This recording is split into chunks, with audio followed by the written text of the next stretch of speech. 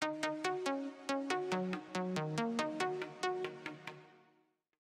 are some problems that we have faced for the lab 3. First, we need to include an extra pedestrian crossing A with a push button. The second problem is need a counter for car vehicle detection on each traffic light junction.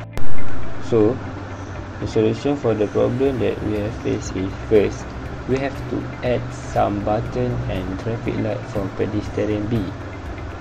And the second customization is for the car vehicle detection.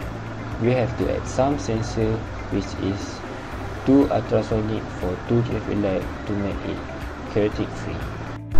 Okay, for the component we use first red LED. Red LED will give warning for car and pedestrian if stopped. Thirdly is green LED. Green LED will show that car and pedestrian are ready to go. Third is push button. Push button is for pedestrian crossing light to cross the zebra crossing. Fourth is ultrasonic sensor. Ultrasonic sensor used as a sensor for car vehicle detection. This sensor will act as a counter for each traffic light.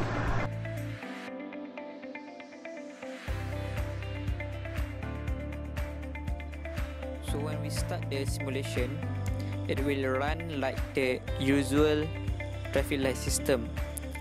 First, traffic light 1 will be green, while other traffic light will remain red. And then the traffic light 2 will be green and others will be red. So when the push button is pressed, the pedestrian crossing light B will be green and the traffic light will be red. So the person can cross through the pedestrian cross and the car will stop. Next,